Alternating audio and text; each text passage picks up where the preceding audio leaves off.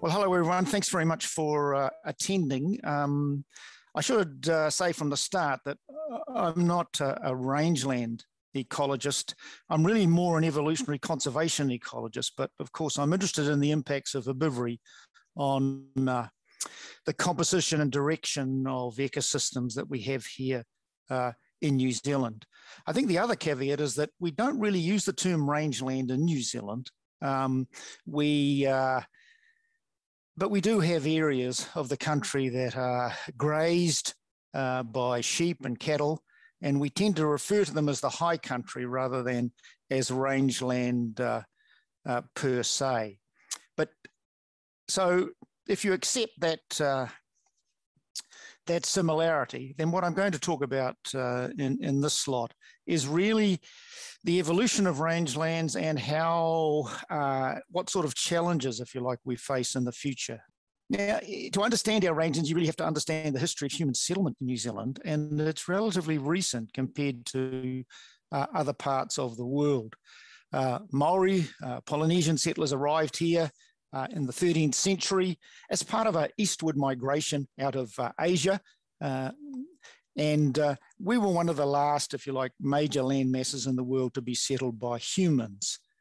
They brought with them not many animals, but the Polynesian, or the Pacific rat, sorry, or Kiori, certainly arrived with them and caused major impacts on the biota. But the major disturbance they brought with them was fire. And as I'll mention later on, this was something novel in the New Zealand system. We did have fire, but not regularly. But through the use of fire, they transformed the landscape, particularly in drier parts of New Zealand. And there were major extinctions associated with their arrival, predominantly from hunting, and certainly the ratites, the moa, silhouetted here, was one of those groups, if you like, that was taken out very early on in Polynesian settlement. So if we look at the landscape and try and understand sort of Polynesian influence on it, on the left there, you'll see a sequence going from valley floor grassland through to forest, in this case, mainly Nothofagus forest, up into the alpine grassland. So we did have primary grasslands. The alpine and in the valley floors would have been two situations where we would have had open habitats for a very long period of time. But what the Polynesian burning did, certainly in the East and South Island, was take out that middle zone of forest and replace it with extensive grasslands. And these were sourced from species that were in the alpine and species that were also associated with these lowland valley floor grasslands. But one of the features then of these grasslands was that they weren't just dominated by grass. Certainly after fire, immediately after fire, there were short and then tall bunch grasses got established. But from then on, there was this natural progression back towards woody vegetation. This could involve shrubs shown here or bracken fern, which is, of course, a native species, but widespread throughout the world. And it's not clear whether Maori deliberately burnt these areas subsequently to maintain access and habitat. We suspect they may well have done to a certain extent, but certainly fire had to be used to remove the woody vegetation to stop these areas returning to forest. Europeans, of course, arrived about 500 years later, and they certainly were primarily from Europe, out of Britain, Scots in particular in this part of the world, settled and saw these extensive grasslands and saw them as golden opportunities for grazing. And there was further clearance, but associated with European settlement, we get, and I show a few of them here, a huge number of birds and mammals that were introduced into the New Zealand system. Herbivores, carnivores, omnivores, all arriving essentially at the one time and released into the New Zealand situation. We also had a lot of introduced plant species, and Californian poppies shown here, but nowadays the introduced flora matches the indigenous or native flora in New Zealand. So we have a huge number of species that have been released from all around the world, from North America, from Europe, and from Asia who have been released in New Zealand for a variety of purposes, some of them deliberate, some of them accidental. And then we had a further raft of extinctions, again, mainly birds, that the number of extinctions was literally halved again. So we only have about half of our original native avian fauna in New Zealand. The arrival of sheep and cattle into New Zealand and the stocking of these grasslands was a huge undertaking. The stocking densities were just massive. There were thousands and thousands of animals released into these grasslands because they saw them as extensive opportunities, if you like, to start an industry that would earn New Zealand money through exports, essentially. So there was regular burning, sometimes on an annual basis. And so our grasslands, the shrubs and woody component of the vegetation, disappeared very quickly. But also the grasses disappeared. They were not as resilient as many of the early settlers assumed. And very quickly, we got extensive areas shown there on the far right, where we have essentially very little vegetation. We have some native prostate species being able to colonize, but essentially it was denuded of vegetation, and stocking rates in the late 1800s and early 1900s plummeted because the landscape couldn't support the intensity of grazing. It was exacerbated by other feral grazers that we introduced into New Zealand. Here we have rabbits, and they caused widespread depletion of the vegetation and biomass available. And they're still with us, and they resurface as a problem every now and again. But there was a lot of blame put on the rabbits for causing some of the depletion, but really it was a combination of overstocking, certainly overburning, and the addition of the rabbits. Now, along with that, in terms of understanding rangeland evolution, if you like, in New Zealand, we had a range of shrub weeds. Here we have rosa, broom, and gorse that most of you will be familiar with. And these certainly came in and benefited from the depletion of the native biomass. But also we had some flat weeds and other weeds of importance, sorrel, Nacella tussock, which was a particular problem for the wool industry, and more recently Pilosella, a flatweed that dominated many of these landscapes. Now, there's always been a debate in terms of rangeland management in New Zealand about whether or not these are super weeds or do we have a degraded ecosystem, a vulnerable ecosystem that was just waiting for any weed to come into. And that controversy kind of continues through to today about what is the driving cause. Is it the intrinsic characteristic of the weed, or is it the nature of the recipient ecosystem? At that time, there was concern also about erosion, and this was attributed to overgrazing. Erosive features are quite widespread, certainly in our mountainous areas. And the response to that was to go to the Northern Hemisphere, particularly America, and introduce a whole lot of conifers. I think we've virtually introduced just about all of the conifers available to be planted in New Zealand, and we trialled them. And today we have a problem in our grasslands that are frequently used for rangelands, where we have these invasive conifers. Now, we completely misinterpreted the situation. It really wasn't due to rangeland mismanagement. It was, in fact, it reflected, if you like, the tectonic activity that takes place along the Alpine Fault, which splits the South Island, and we get these very frequent earthquakes. And so much of this had a history that preceded human settlement and may have been exacerbated locally by some grazing, but in fact was not a feature of rangeland mismanagement. So the erosion, the degradation of the system resulted in just numerous reviews. They had review after review after review, and it precipitated the establishment of a slightly unusual form of land management in New Zealand called the Crown Pastoral Land Act. And this is where the Crown retains ownership of the land, but the grazing rights are privatised and sold, if you like, to individual owners. But this privatisation is held in perpetuity. You can sell your grazing rights, but essentially the pastoral rights are there for someone to own forever and a day. And this has caused us quite a lot of angst in the history of rangeland management in New Zealand. Just what exactly those rights are. What are the rights of the Crown versus what are the rights of the person or group or company owning those grazing rights. Now, we also have Crown land which has some grazing leases given on it, and that's slightly different from the Crown pastoral land because those grazing leases can come and go. And also we have private land that is rangeland today. Now, it's hard.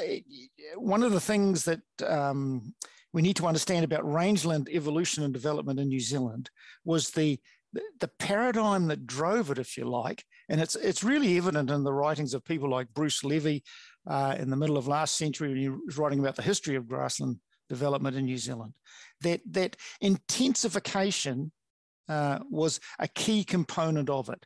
They realised very quickly that our soils lacked many of the fertiliser requirements that were needed for introduced palatable or end-fixing exotic species. And without that, if you had to rely on extensive grazing of native systems, then it really wasn't going to work. We couldn't get the stocking rates or the profitability. And the agribusiness model that drove a lot of our rangeland development really hinged around exporting. At the moment, we produce enough food to feed about 60 million people, and we only have 5 million people. But right back then, it was pretty clear that if New Zealand was going to earn an income, we had to export across the world. We couldn't do it just by internally providing for people here. And so the business model really was one that was driven by exports. And throughout our history of certainly since European settlement in New Zealand, land values have invariably been well in excess of what the agricultural income could potentially be. The value of the land just seemed to be enormous compared to what you could earn from it. And that's really been a history of land right through to the present day, especially because we don't have any capital gains tax. So if we look at the environments that rangeland encompasses in New Zealand, we start off with a country essentially that was forested. We see during Polynesian settlement, the areas of yellow increasing as grasslands expanded, if you like, following Polynesian fires. We see more of that continuing with European settlement as we move to the right there. And if we look at the range of environments, they're essentially transitional environments. They're environments that are in the rain shadow, if you like, of the main Southern Alps in the South Island and even in North Island.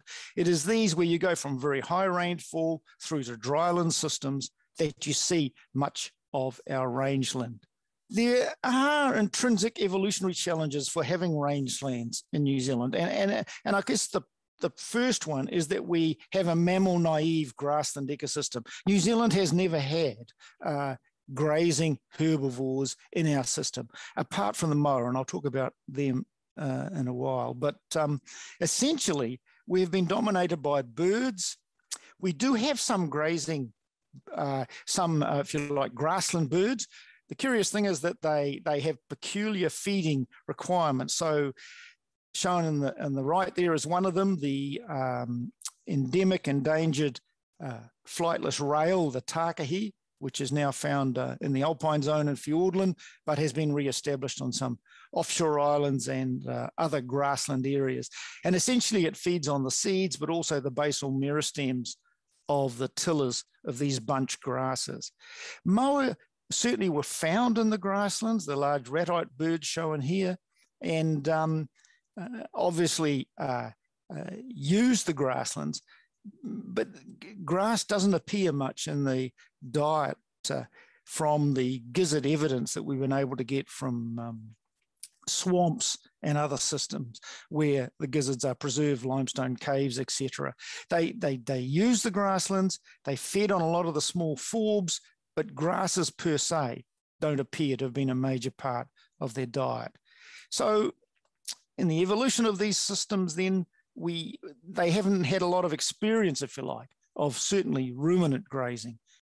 In the study I did with Joe Crane a few years ago, we compared the tissue characteristics of native versus exotic grasses at a whole lot of common sites along a rainfall gradient. And when you look at them in terms of elevation, and here we have the exotic introduced species shown as black dots and the native species shown as empty circles, you can see they split out on this quite clearly, that they have different nutrient strategies, different growth strategies.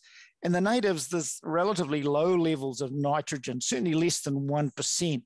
And they have a very high shoot to root ratio. In other words, most of the biomass is above ground. There's very little below ground that would act as part of a resilience strategy in response to grazing. The other thing is that we have very few native nitrogen fixing forbs at all in New Zealand.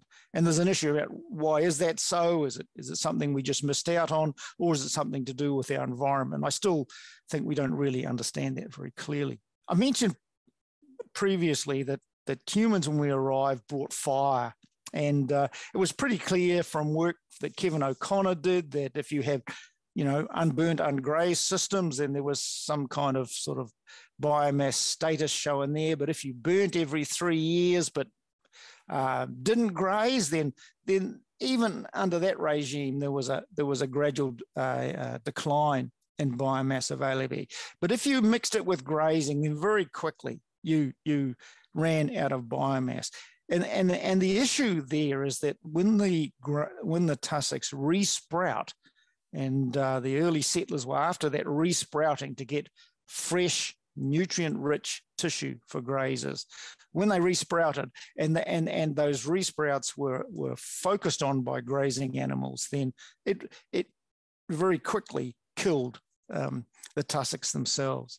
Now, one of the other challenges that was faced, and I suppose you can consider it an evolutionary challenge in the sense that it reflects the weather. There were numerous episodic storms, and these were high rainfall events or snow events in particular that really did take out a lot of animals in rangeland that couldn't be shifted quickly to other areas. And we had also periodic droughts where we just ran out of fodder. And these events kind of shaped what sort of resources would be needed to make those rangelands more sustainable, i.e. access to low country on the one hand, and on the other hand, some way of mitigating the effect of periodic droughts. I mentioned previously we don't have any or many nitrogen-fixing forbs, and a long-standing research issue in the high country has been the establishment of legumes, introduced legumes that would provide high-quality fodder. And as long as I've been an ecologist, this has driven, if you like, a lot of high country research. And I think we still struggle to do that in general as a mixture in the grasslands, but what we have done is been able to concentrate it in certain areas. But clovers, lucerne, lupins are all being used in different ways to try and create a more productive forage environment for stock.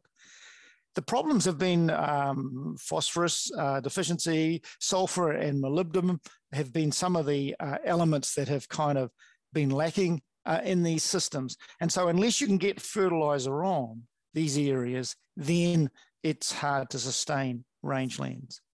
So when we look at the landscape today, we see a general segmentation of it. And one of the big changes that's taken place is that we have used fertilizers to sustain really high quality forage crops to finish off cattle or sheep to get good prices in the market. and the native dominated system above that has really just been used for extensive grazing throughout the summer months. But this has resulted in an overall intensity of farming in these environments. Interestingly, if you look at the data for this century, the 21st century, stock numbers have actually declined by about 30%. And I got these figures from Statistics New Zealand. So stocking density has certainly declined. But if you look at the fertilizer application for the high country, it's actually doubled this century, particularly phosphorus, to a lesser extent nitrogen. And this trajectory is exactly the same as dairying, which is the personification of intensification in the New Zealand situation. And I suspect this increase in fertilizer application that's taken place in the last 2 decades is really around these winter crops in particular and providing the supplementary feeding. Now, rangelands face competition, if you like, from other land uses, and I just show 3 here. I mean, one is the recreational tourism area and hiking in the high country and, other sort of economic land uses. This was obviously pre-COVID, it's slightly changed now. Forestry is another land use that is gaining traction, partly because it's now being sold under the banner of carbon sequestration and to mitigate climate change effects. And so it's getting some credibility like that. And in other areas, I mean, we saw the promo for the deer industry early on, and deer farming and trophy deer activities are also competing for land. One big change has been access to water. A lot of these rangeland areas certainly lacked water to get the productivity that people wanted. And so there's been a rapid transition from rangeland to dairy farming where topography has allowed an access to water. Now, water is quite a contentious issue in the New Zealand context because by and large, outside of some urban areas, people don't pay for it. And so there are lots of debates about who owns the water. Abstraction in these particular environments can have quite dramatic effects, not only on the quality of the water table below, but also on whether or not there is access by alternative users for other sources. And so there is ongoing debate about how we should use water. So there's been rapid land use change, and what have been traditional rangeland or grazing areas have been captured for more intensive land use. And there's very few constraints under existing legislation for this land use change. It kind of catches us by surprise each generation as we see this rapid change, and then we sort of react and respond. And this diagram just shows some changes in the Mackenzie country in 1990. Those bright green areas are intensification. And you can see through to a few years ago, there was, a tripling of the area at least that was under intensification and therefore wasn't available for rangeland. One of the issues that we have with rangelands in New Zealand is that these open habitats have lots of biodiversity values. They represent either, key natural environments, or they're a home for native plants and animals. And we have lots of regional differentiation, which kind of means that these areas are important as refugia for native species. And so there is this ongoing discussion between the role of using them for grazing versus the options we might have for conservation and protection. And here with these special habitats that occur within these rangelands that have their own unique flora and fauna. They have threatened species, and often they're part of the rangeland mix, but because of their vulnerabilities, need special sorts of protection. And so it's how we kind of discuss all of this in the context of rangeland. It's only really become important, or we've only begun to understand it, if you like, over the last decade or so, how important these open non-forest habitats have been in the evolution of the New Zealand biota. And I just show a picture there of a cicada, a skink, and a shrub genus, Veronica or Hebe in New Zealand. And those percentages represent the number of taxa in these diverse groups that have evolved in non-forest, open habitat below regional tree line. And that is in the rangeland environments, these taxa have their core, if you like, evolutionary history. And we're just beginning to understand that. So there is this competition between how do these components of the biota fare in a grazing situation. So if we stand back and also think about the provision of ecosystem services, there are challenges here too, because a lot of our rangelands are in upper parts of the catchment. And so if intensification occurs here, then it's going to trickle down throughout the catchment. And we're already having problems in lower parts of these catchments whereby water quality and local erosion is having an impact. And so if we're going to intensify in the upper parts of the catchments, then it's going to have significant consequences. And so these areas in upland environments are really important for ecosystem services. There are ethical challenges, I think, as we look to the future for rangelands. And we currently claim that the world needs the food we provide, because as I said before, most of it is export, and the wool and textiles for clothing the world. Now, I think it's really debatable whether we are feeding or fattening the minority world, because if you do an analysis of where Fonterra products go, sheep and beef products go, because we're locked into a high value system in terms of sustaining what we do on the land in New Zealand, we have to sell to markets that can afford our products, whether it's merino garments or whatever. And this really commits us to skewing where we export our food to countries that can afford it. And by and large, this is in the Northern Hemisphere. It rarely goes to other countries that necessarily depend on or need this food. And so there's a real challenge, if you like, an ethical challenge in terms of not just for rangelands, but for food production as a whole in New Zealand, in terms of where we send it and how we push this sustainability, clean, green image that we like to portray. Climate change is also a challenge, because I said before, these rangelands are in transitional environments. And we know that over the next few decades, we're going to get more precipitation along the Southern Alps, and therefore more, if you like, flooding events from those systems that start in the Alps and go east. But also in the east generally, in a rain shadow area, we're going to get storm events, sure, but also overall, we're probably going to get periods of extended drought. And we're seeing that already in some of the upland systems in the South Island, where the grasslands themselves are exhibiting an increased vulnerability. So how we manage these systems is going to be a big issue for us in the future. The social license to operate, I guess, is something that you'll have discussed previously, but we have animal health issues. We have changes from animal to plant-based dietary trends, and we have environmental issues that are becoming contentious. So we have assumed in the past that we can farm in what we term a traditional way, but I suspect that could well be changing, certainly in a post-COVID world, when we struggle to see how we can make our farms truly sustainable and what we should be producing from them that essentially decarbonizes the world.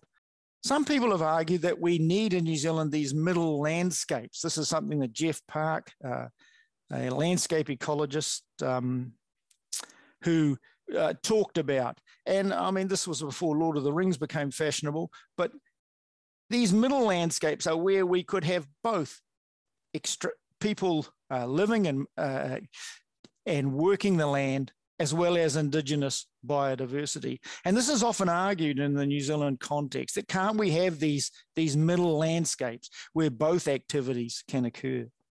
Next slide, please.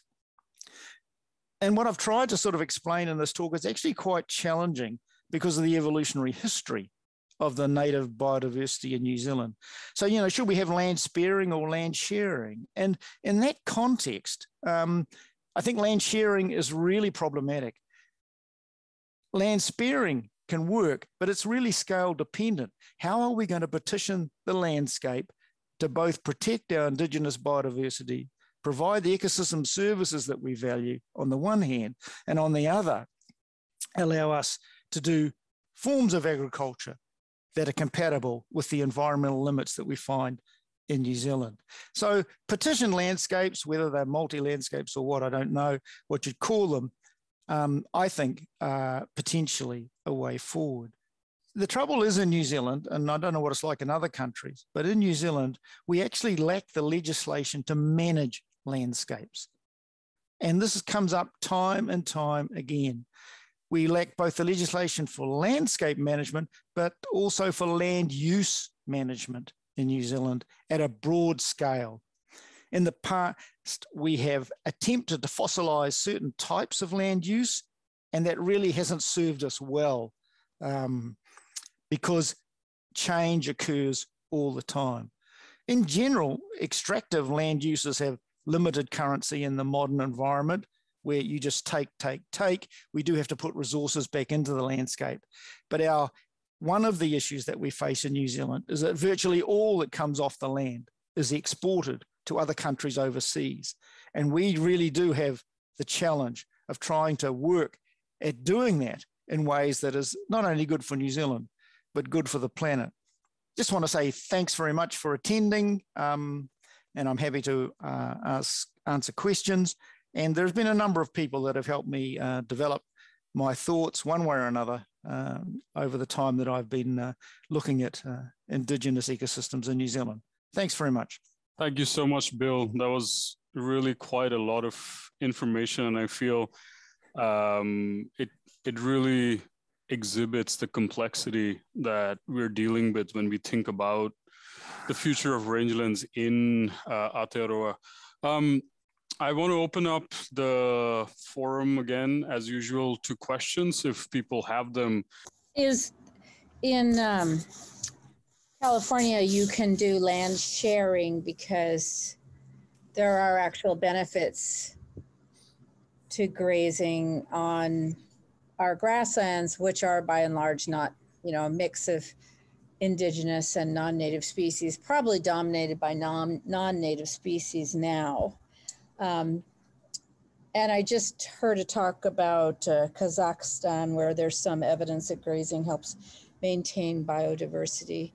But that is not the case, you're saying, at all in New Zealand. In other words, grazing, there's no regeneration of the nutrients removed by grazing, so it doesn't confer any benefits. I don't know that that's strictly because of the evolutionary history, because our grassland, well, we have some grazing. Anyway, is that true? I really enjoyed your talk, by the way. Yeah, that was one of the worst asked questions ever. Okay. No, that's fine. I think I understand where you're coming from. In New Zealand, it's true that there are some components of biodiversity that can cope with grazing, but I would say they cope with it rather than necessarily flourish. And it also tends to truncate the natural succession. But we have ephemeral wetlands with very prostate turfs that grow around them. And they can certainly cope with sheep grazing. And what the sheep do, they sort of maintain the turfs and often extend them. And we have some forms of early cereal and common vegetation types that can be maintained by grazing. But it's normally it's sheep rather than cattle who are just too heavy and create inroads into these systems. But what you end up is you end up with a lot of common species, if you like, widespread species being maintained in these grazing systems rather than some of the regionally unique and distinctive components of biodiversity. That's interesting. Morning, Bill. Thanks for the presentation.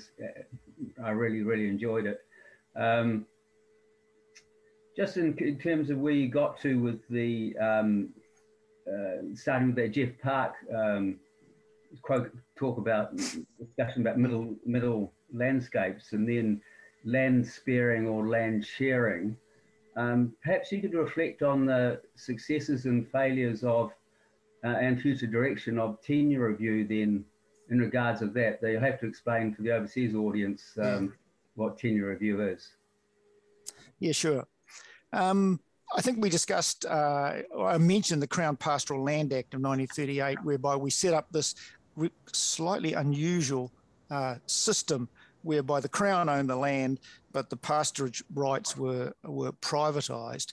And a couple of decades ago now, the government decided that they really wanted to tidy that up and decide what land should go to conservation and what land should be privatised. So take it out of this Crown pastoral land situation. And for a while now, we've run the system whereby the people that owned the pastoral rights were able to discuss with the government and come to some agreement about what they would privatise and then what would go formally to the Crown under some normally conservation status. And that system progressed. The outcomes, I think, for folk that engaged with that and completed it, I think they found it administratively quite frustrating. I mean, it was a prolonged exercise, but they tended to end up with a lot of the low country, and the high country went to the government and was set aside, as I say, primarily for conservation. It's caused a number of issues. There's debates about the price that the Crown paid for the land. It also meant that a lot of land went to conservation that was cereal in character and had a grazing history, and so had its own inherent vulnerabilities with weed invasion and the like, and who was to control that. And also there emerged the issue that all this land in the high country that was being destocked was gaining not only in biodiversity values, but a fuel load. And so potentially in the future, under a warmer climate, we could get more extensive fires.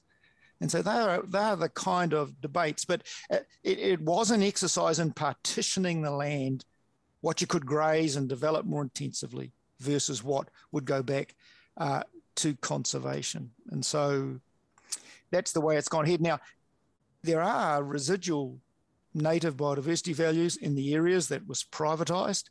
And so there's still ongoing debates about how those should be looked after and recognised. My feeling is that the scale of the petitioning was too large. I think, and a lot of farmers are practicing this today, is that you can set aside areas on your farm for certain sort of national benefits. There's another discussion about how we recognise those benefits in terms of the payment to farmers. But if you set aside areas either for riparian protection, for networking biodiversity, I still think you can have a level of agriculture, if you like, in some of these landscapes that can benefit biodiversity. The challenge is, will that be economic for the agricultural activity? I mean, can we undertake agricultural activity that will provide a rate of return? And the way in which land prices are going in New Zealand, I think that's really, it's very hard to do. Just a quick supplementary, just in terms of the future of pastoral leases then, where the legislation is going through to actually provide for, shall we say, a more balanced long-term rangeland management. Do you see that as being a good direction? I just don't know what balanced rangeland management looks like. In the past, I don't think we've been able to achieve a balance in New Zealand, in part because of the heterogeneity of the landscape, but in part also because of this intensification driven sort of, it's virtually an ideology in agriculture and in a lot of activities on the land, whereby we're always trying to increase stocking rates or increase pasture production or whatever. It just seems to be a treadmill that we've got on. I mean, I agree with you in terms of could we go back to something, and we could release a few sheep into the high country, and I think we could work that system so it was manageable. Whether it will be economic or not, I don't know. We have a couple of questions. I think one from Tony Waterhouse. Tony, please go ahead, ask your question. Yeah, hi there. Yeah, enjoyed your talk. Really, really interesting. Yeah, I think I'm going to ask a slightly more profound question. I mean, I come from I'm working currently in Scotland, and when the glaciers left us 10,000 years ago, and we had reintroduction of introduction of animals, but also of grazing a few millennia ago. But have we not been just making mistakes ever since? At what point do we know when we've got it right, and who will decide when it's right? I think a lot of the comments you've put in have been, previous times we got it wrong, but how will we know when we get it right in your context? Yeah, that's an interesting question. I mean, at the moment, a lot of it's been driven through water quality, and we've had this argument about, should we set standards that make all our rivers swimmable or drinkable or whatever? And I think that actually in the future is going to drive a lot of land use decisions that we make in New Zealand. So it's going to be spillover effects. So when we get it right, I think we will have, in New Zealand anyway, good representation of indigenous biodiversity, and that is, no extinctions, etc. But also we will have high water quality throughout, and I suspect that would be one indicator. And biodiversity, indigenous biodiversity, will play, I suspect, a key part of that. It requires, people talk about a win-win situation, and what we see in New Zealand often is that the natural environment is always on a lose-lose in terms of what we do with it, whether it's urban expansion or rural expansion or intensification or whatever. And so we have to some way say that we want to live in this place in a way that the environment, if you like, is sustained, protected, and the resources that we all need are there for future generations. So it's one of these big challenges, but I really don't. I think the concept of balance, the concept of win-win, in my experience, has always meant that the environment loses out. And how we turn that around, I don't know. So Carolyn's question is, what about the input from the indigenous people, Maori, in legislation impacting land use? For example, Ngaitahu in the South Island. Yeah, I think that's one of the really encouraging components of modern land use decisions, that the indigenous people now are becoming an essential and an integral part of a lot of these major land use decisions. So I think it's actually very good. Now, in some areas of biodiversity, there's going to be, as I understand it, and I'm not an authority on this, but many of the indigenous people see some extractive land use persisting in the future, and I don't have a problem with that. It's the level and type and how that impacts on the system as a whole. And in general, they want to preserve the system, but they also might want to log the occasional totara or take eels or whatever, and I don't have a problem with that. But I think they're bringing up a really healthy perspective, and whether it's estuarine management or management in the high country, I think they have an essential role to play, and I think it's great that they are requiring, if you like, as part of treaty partnerships discussions, that they are involved in these land use decisions. I had a question for you, Bill. So you said that there is a lack of legislation in terms of understanding land use and land use change and on the landscape scale. So one of the things which strike me as being kind of important is that, like, for example, the top 10 private landowners in New Zealand are all out of them 7 are foreign companies, which own between them more than 1 million hectares and growing, right? And in that list of top 10, 5 are forestry companies, right? So what we see is this, I would call it this very corporate conservation ethic entering this land and slowly, selling pieces of it to foreigners, essentially. For me, one of the a question that I had is, yes, there is a need for conservation. There is a need for, let's say, protecting some of these landscapes. But do you think, it's coming at the cost of autonomy? It's coming at the cost of ownership. It's coming at the cost of who gets to decide what happens with that land? Because it seems like, in some ways, forestry or conservation is being used to actually change ownership of land in New Zealand. Yeah, I mean, the interesting thing is that when you go back to the 19th century, I mean, it's always been like that. The British companies came over here and purchased, so-called, vast tracts of land, which they then sort of sold to settlers in one form or another. So we always seem to have it. I don't mind so much the foreign ownership. I just think we've got to get our act together about how we make land use decisions in New Zealand. And it's the lag. Like here in Otago and Southland, like over a period of 10 years, virtually the whole floodplain of the Mataura River went from sheep and beef to dairy. And that was a massive change. And nothing happened. I mean, we just seemed to be able to, we couldn't do anything about it. So whether we impose limits or, how do we do it? It requires a skill set that's far greater than mine in terms of policies.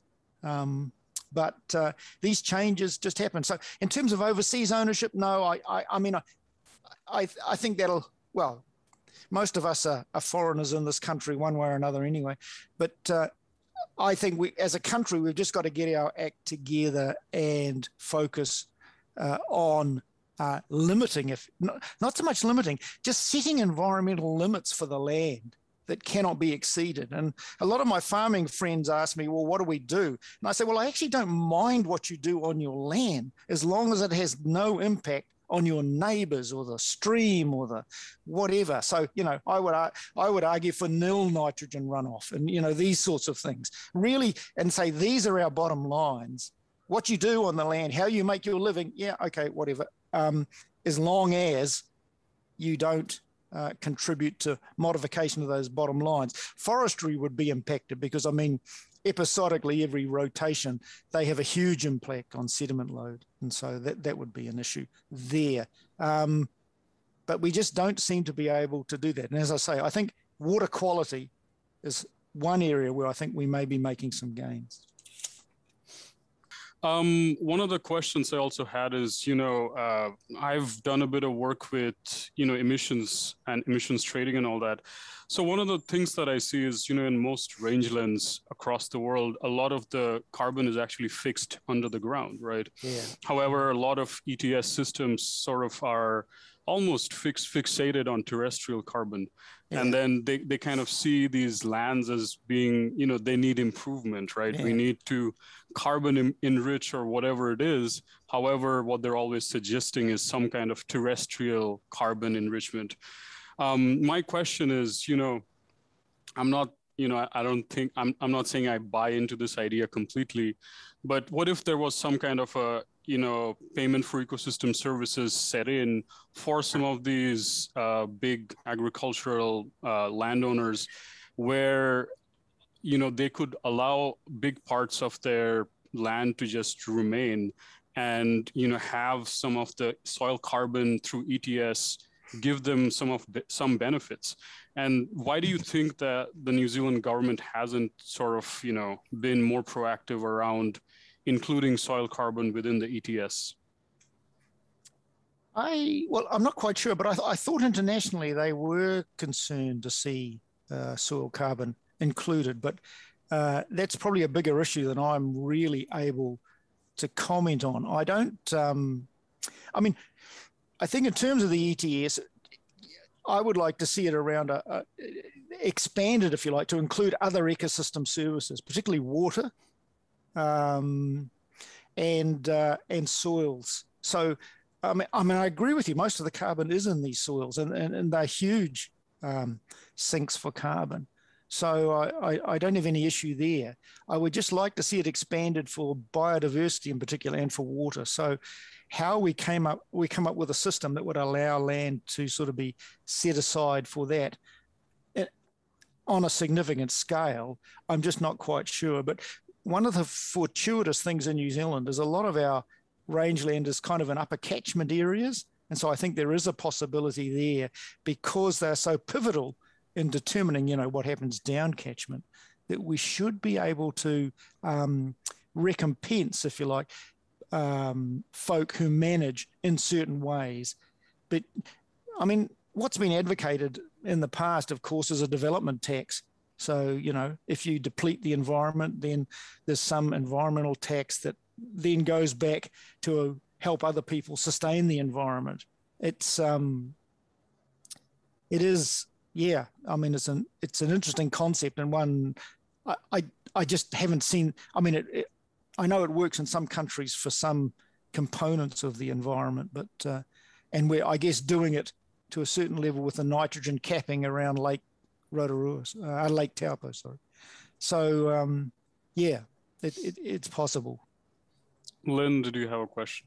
Well, I'm confused a little because of the biodiversity, that you value biodiversity, but then I'm in favor of people on their own land doing what they want, but it seems like it's impossible for them not to impact the shared environment. In other words, if you, especially with biodiversity in my homeland, which is California, more than the most rich biodiversity does occur on private lands, and it matters very much to the sum total of biodiversity in the state, how private landowners manage their land. And of course, there's all kinds of philosophical arguments about what you can and cannot tell, or should or should not, what's ethical in terms of private land. I don't want to get into that, but I'm just saying that I just don't think that's possible to say that it's okay, just do whatever you want. I mean, a monocultural forestry plantation cannot be good for biodiversity, can it? I just can't imagine that. And also, I really encourage you to be concerned about the future and fire. In my state, they're just fodder for fire, which is devastating. So I don't know. I can't sort of wrap my head around water. It's obvious water flows off the land. It's dirty or it's clean. But biodiversity also is very heavily influenced by what happens on each part of private land. Also, the other thing that makes that particularly important in California is because of the qualitative differences between private and public lands. Our private lands tend to be certain kinds of vegetation types, and our state or public lands another. And it seems like that's how things are playing out with tenure review too, which it kind of exacerbates the situation, because the majority of some habitats are then in one form of land ownership or another. So I'm a little... Yeah, thank you. I mean, thanks for that. I mean, I was slightly flippant about, I don't care what they do on their land. But one of the things that we struggle to do in New Zealand is to look at what the end game would look like environmentally. In other words, what are we trying to do with the positive things that we want from the environment, for biodiversity, for water, for soils. And I mean, I think we could develop, for biodiversity at least, a picture of what we want protected where and what it would contribute overall. But there seems like there's apprehension on both sides. We don't want to lose any indigenous biodiversity on the one hand, versus agriculturalists and developers who are sort of anxious that they don't want to lose any potential for what they want to do.